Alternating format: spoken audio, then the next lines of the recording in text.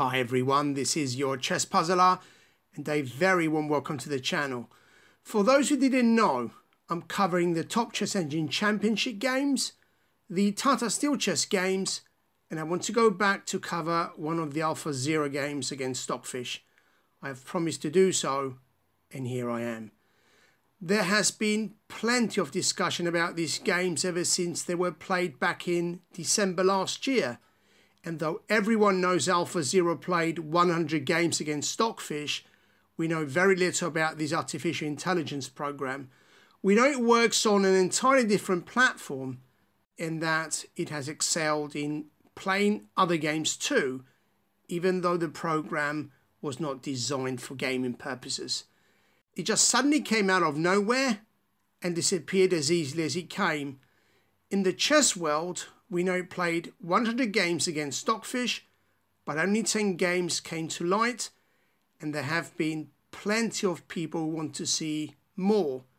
Why? Well, for starters, there are plenty of rumours about the authenticity of these games. Using an entirely different platform, Alpha Zero is unlike anything we have seen before. Do we care? I guess no, but the end result is what counts. Now, for everyone out there who's not aware, when Alpha Zero played against Stockfish, the time limits were set to 1 minute per move. The conventional chess engine will do its thing, but it's hardly going to be able to roll out the best move, given the time or the lack of it, to be able to work out what it needs to do. We are all waiting to see far more than what we have seen already, but I'm not sure we are going to see anything on Alpha Zero anytime soon, or any other games other than the 10 they had decided to make available. Okay, though many have too many doubts about how good Alpha Zero is, I'm going to concentrate on Stockfish. I'm going to see if Stockfish is going to use the same moves as it did in his games against Alpha Zero, because if you observe certain moves in certain games, I found it very unlikely Stockfish would ever go for the moves he did when he played against Alpha Zero. This is game 99 of 100 and one of the 10 games that was made available to the public. Alpha Zero White opened up with the Reti, an opening the program went for in an earlier game. After knight f6, Alpha Zero now opts for d4. After e6, c4, and now b6. When g3 kicked in, we're looking at some type of a Queen's Indian type of game. Stockfish here went for the diagonal, and now through bishop g2. Bishop e7 was aimed for a kingside castle. Alpha Zero castled, and Stockfish did the same. d5 led to the trade-off, and Alpha Zero went for this very clever move. He got the knights out of f3, just to avoid the exchange on d5, because we know what happens if d takes. Stockfish wants to take c4, but the engine needed c6 first, so did just this. The move fell short to the taking on d5. Taking d5 is on, but Stockfish here captured with the knight. I double checked this move with the actual engine, and after a few attempts, I increased the time to 2 minutes per move because Stockfish refused to take with the knight. So here we have the first type of problem when we try to check how d5 is recaptured. Because Stockfish simply refuses to take with the knight. In this game, Stockfish did take with the knight. Is there a huge difference in how you capture here? No, and since this can be a setup thing, we can ignore it. Stockfish could have captured to expose the knight on h4, and this could be the only way if the engine did really go for such a move. Alpha Zero moved on by getting the knights out of the way. We know this knight on d5 needs to move out of this square. In this game, Stockfish backed off the knight to c7, but when I tested this position with the actual engine, Stockfish chooses to get this knight back to f6. I'm not sure if at this very early stage it matters where you place the knight, so far you're moving to either square.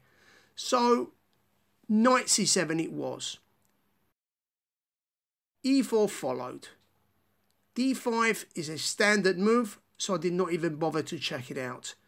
After e took, there are two ways to recapture, but always best to use the knight. Having everything well covered, AlphaZero developed the knight and increased the pressure on d5. By now I had increased Stockfish's time to 5 minutes per move, just to account for any hardware differences. Stockfish here would go for a bishop move to f6, but in this game the knight simply removed the knight on c3. Stockfish himself went for this bishop move to f6, or suggested this move, and the question you want to address is why. Well, I hope AlphaZero's follow-up move needs no explaining, and this was what the artificial intelligence went for, and now we could see why this bishop on e7 is better off being on f6. In this game, Stockfish responded with g6. Now, we know this knight on f5 does not need to make a move because of the pin. AlphaZero has plenty of options available.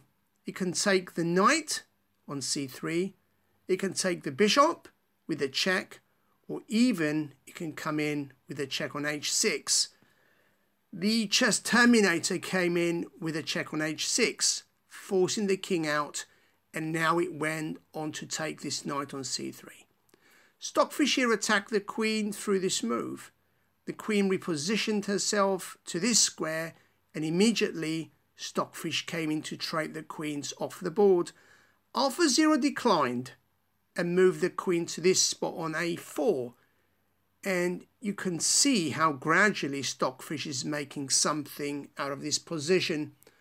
After the bishop attacked the queen on c8, pushing it to f4, and after the offer to exchange queens, with the queen ending on a4, it was time to lock the knight in on h6. We know the knight on h6 is covered by this bishop here on c1, but what happens when you isolate this knight on h6? g5 is quite a strong move, and one Stockfish went for. With the knight having nowhere to go, what was AlphaZero up to? In fact, this knight has a way out, but is he able to escape? So why not use g4 to escape? And this might be the answer. After knight g4, once f5 kicks in, whether you go for the attack on the queen, it doesn't really matter, but one thing for sure, this knight on g4 does need to move out. But if we come back, after g5, this knight was not moved, and if the knight is not covered, he will be lost. Any ideas on how AlphaZero reacted here? This was some really, really tricky move. AlphaZero said, if the knight is going to fall, only the king can remove him, because if the queen is used to pick him up, the rook can now remove the bishop on e7, and if anything, AlphaZero is in the driving seat by quite some margin. The queen on h6 is very badly positioned. The knight is basically offside, and the rook in the corner does not fare any better. So the basic idea was to allow this knight to fall, but if this was going to happen, it will be done through the king. But is it okay for the king to remove the knight? Whether okay or not, Stockfish went on and removed the knight, and though the king is not very well positioned, how on earth was AlphaZero going to make anything out of this board position? Any ideas, anyone? In 2, 1, and pause. Using the pin on g5, one idea is that AlphaZero can come in with a queen check, but this move is likely to backfire, because after the king retreats, not only the queen is under attack, but this plan seems to be going nowhere. Bishop takes, and queen recaptures with a check is going to get the big lady in to block, and white's attack ends here. Coming back, so rather than going for this queen move to check the king, AlphaZero went for a much more interesting variation. It pushed on with h4 to clear up the file before getting into an attack mode. I think the only playable response here from Stockfish was his f6, and the engine had no problems finding it. After this bishop e3 move, alarm bells started ringing because it is very likely going to prepare this a rook to get active, and what a better way to launch an attack on the queen. I am surprised AlphaZero did not go for another move here, and let me return to this position right after f6. Does taking the bishop on e7 work at all? Let's take him and then we can examine. And this is the idea behind this exchange sack. When the queen recaptures, AlphaZero can still get out this bishop to e3. And now once the king retreats to this square on g7, you can now go on to remove g5. Once g5 is recaptured, only now you can bring in your rook into the picture, which is a far more dangerous move than just taking on b6. In either situation, you only need to look at the position of Stockfish's king, and that is all you need for now. Rook e1 is a tremendous move, and now you can either move out your queen or the king. It is either one of these two moves. King g8 will now get the queen into this square. And now anything goes, from removing b6 to expose the queen to any other move. Of course, Stockfish will have to chase after this queen, or even place his rook behind this queen to be able to deal with any discoveries. And this is it with this position, because white has one very crushing move. Any takers here in 2, 1, and pause. Bishop d5, check, and everything falls apart. Sacking this bishop will allow the queen to move in with a check. And even though you would expect this bishop to step in to take the heat, this very move is going to drop the rook, and black is gone.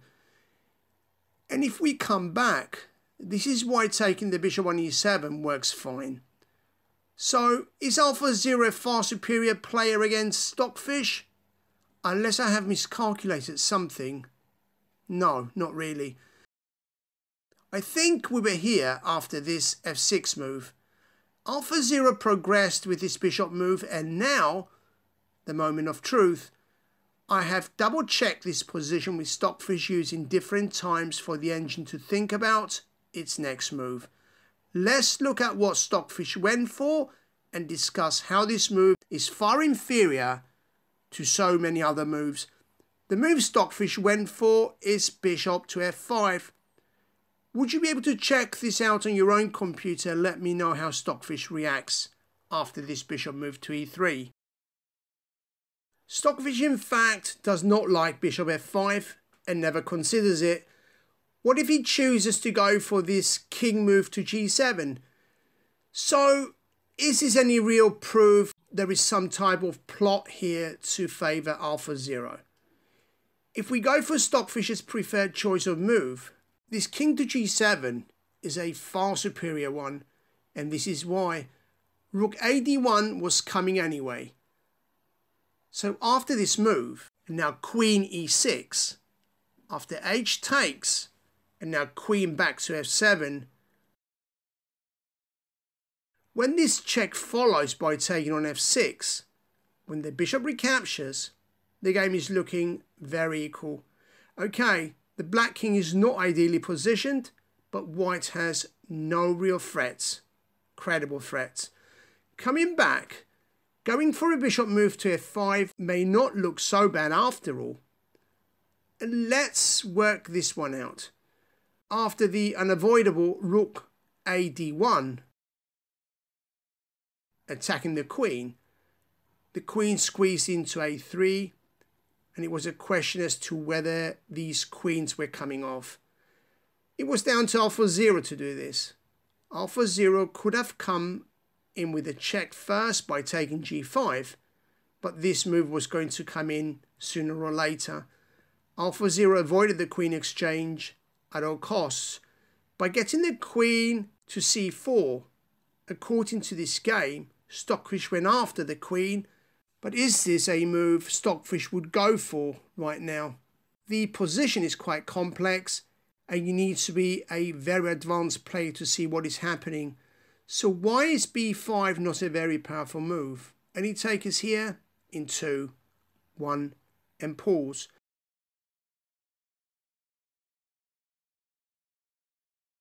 We had gone through a very similar variation earlier, and you can't really forget what happened.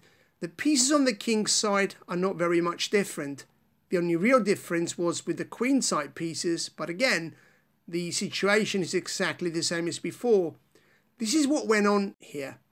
H takes check, F recaptures, and now the threatened queen finds the right moment to squeeze in with a check, using the pin on g5, and now once the king moved out, the queen has to find a safe harbour. AlphaZero landed her on h1, and what a spot to place her. Was Stockfish worried about c6? No, not really, and if anything, by removing c6, this is going to help black develop any piece of Stockfish has inactive. Stockfish here went for a king move, so let me return to this move to explain why the king was not moved to g7 in the first place to avoid this situation. Our last move was the attack on the queen through b5. But again, having checked this position more than 4 times, Stockfish never goes for b5, but gets the king out to g7 right away. So what is the big deal here? The engine probably wants to avoid this bishop move to e4, but this is not a big deal because after the exchange, or even better, let's not go for the exchange but now push on with b5. And only when the queen is forced to d3, can this rook on f8 go for the attack on the queen? I don't think so because of this bishop being able to cover. But this will be moving the game into a very deep and complicated one. Okay, let's return to the game.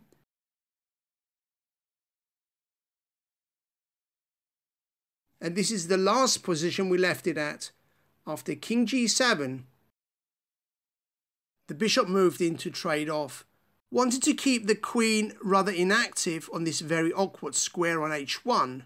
Stockfish backed off the bishop, but is really the queen remaining inactive on h1 with this bishop back into g6?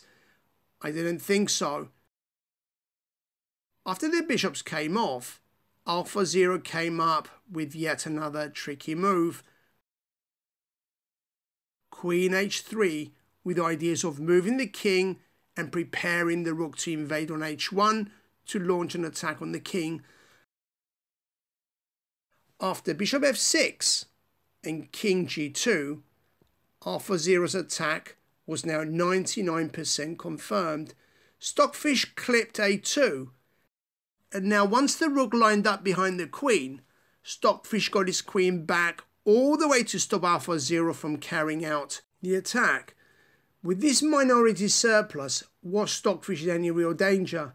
c4 got the rook out to e8, and now through this bishop move, it was either a choice between taking or going for a rook move to d8. Bishop takes, it was, and now with the recapture, this is a critical moment in the game. Stockfish presumably went for a move not an amateur would ever go for, and this raises so much suspicion about the authenticity not only of this game, but nearly all 10 games DeepMind decided to make available. Believe it or not, it seems in every single game Stockfish is blundering a piece, and even though this can be possible in some games, you tell me if this rook move to d8, the move Stockfish presumably went for, makes any sense.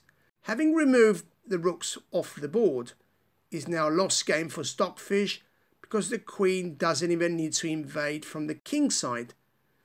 After this queen moved to e6, the knight finally found the opportunity to come out, but after the rook pinned the knight, Stockfish in this position was left with one move. Knight c5, and this was it. After the rook removed the queen and the knight removed the other queen, once this rook on a8 fell, the game was as good as over. King f6 led to the exchange on b5, and even here a7 was secure. AlphaZero got his king going. A check got the king even deeper into the game, and now with this knight move protecting a7, the rook rushed to attack him. Knight e7 led to rook b8, knight f5, hoping the rook to take b5. Of course, b5 was never touched to avoid the fork.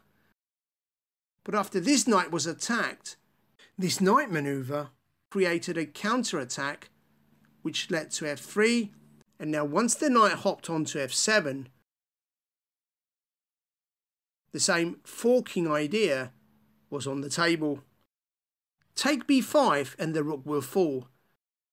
Rook a8 led to a similar picture as before. After a knight check, the king got closer, and now with this knight moving into c4, the rook finally removed a7. Another check followed, pushing the king to re-attack this knight. Once the knight was moved back, the rook came in with a check, and now having pushed the king back, the rook came into c6.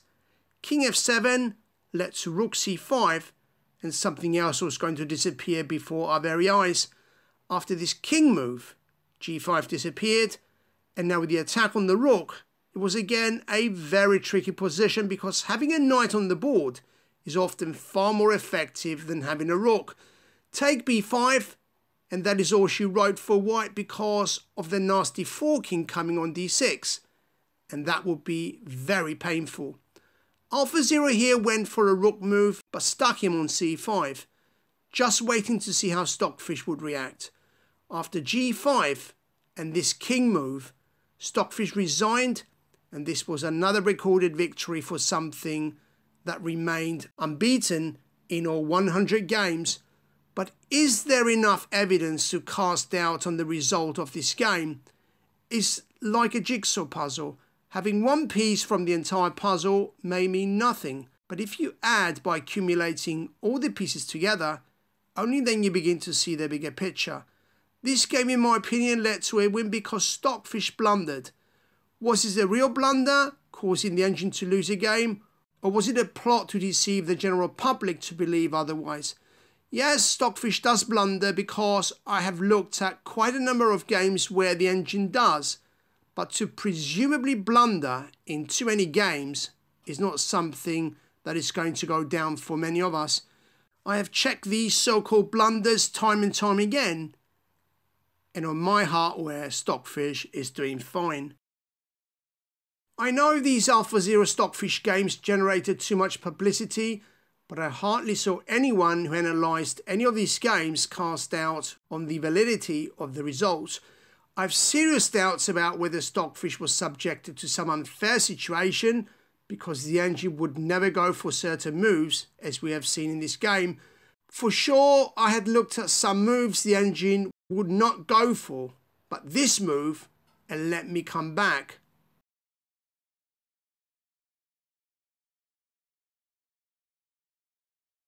A rook move to d8 was the fatal error, whether this move was made by the engine or otherwise. I will encourage comments on this game and other games, so please feel free to comment. I will return to cover other games where Stockfish again seems to have blundered, or so they tell us.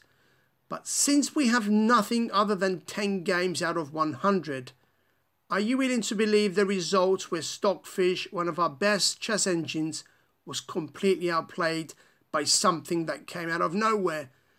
Plenty of more to follow shortly. I hope you enjoyed in the meantime. This was your Chess Puzzler.